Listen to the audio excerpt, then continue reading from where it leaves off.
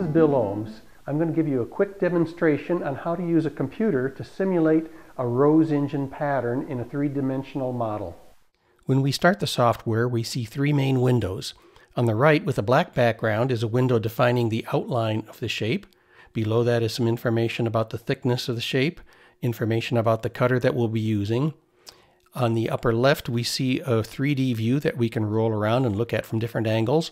And below that is a data window that we'll talk about in more detail later. So let's start with a simple bowl shape.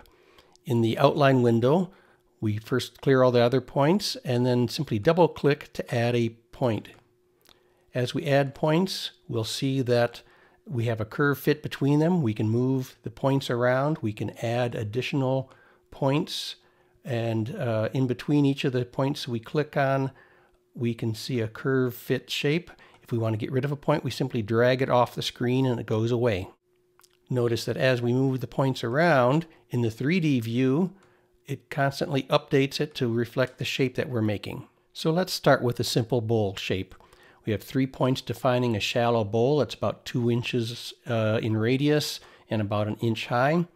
When we change the radius of cutter to something more typical, like in my case the cutter is a 1/2 inch, we see the white line represents where the cutter will be. The purple line indicates the inside shape of the bowl, and the brown-orange line represents the outside shape of the bowl. In this case, I've set the bowl to be 1/10 of an inch thick. To add cut points to the shape, we go to the bottom and select Edit Cut Points. Now we're going to be editing where the points are going to be. Double-clicking, instead of adding a outline point, we'll add a cut point that we see here. The cut point generally snaps onto the white line, which is where the cutter needs to be to where it just barely touches the surface. You can see that on the light dotted yellow line. The green and yellow arcs represent the deflection of the cutter as it's cutting back and forth into our work. We can change the kind of rosette we're using in the data window. For example, I'm going to use a flower-shaped rosette.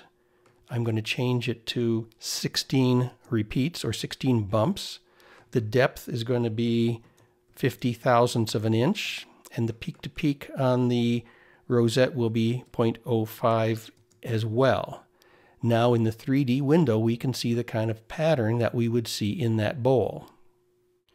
If we move the point to where the green line just touches the center, as we see right there where the arrow is, then we'll know that the cut is just barely touching the center, which is typically what we want to see. Notice in the 3D view, our pattern just barely meets in the middle of the bowl. If we double click to add another point, then we can line up the position of the point such that the two green lines just touch on the inner surface, as we notice right here where the arrow is pointing. That's the optimum placement. If we look in our 3D view, we can see that we don't have any flat spots because the cuts are just touching. Now we can proceed to add additional cut points. Each time we want to line it up so that the green arcs just barely touch, as we see right there. Add another point. Again, bring the green lines to where they just touch. Add another point. The green lines just touch right there. And one last point. And now we can see our 3D view of the bowl. We have nice concentric patterns. All of the cut points are the same. Once we have this done, we can save this in a file. We can print out the 3D view. We can print out a listing of all of these cuts and where they're located. For the top of a cylindrical box, all it takes is 2 points to determine the profile as a straight line. Add the cut points, and then we can see the resulting shape. We can use pumping motion rather than just rocking motion simply by selecting that our rosette is a pumping style rosette rather than a rocking style rosette.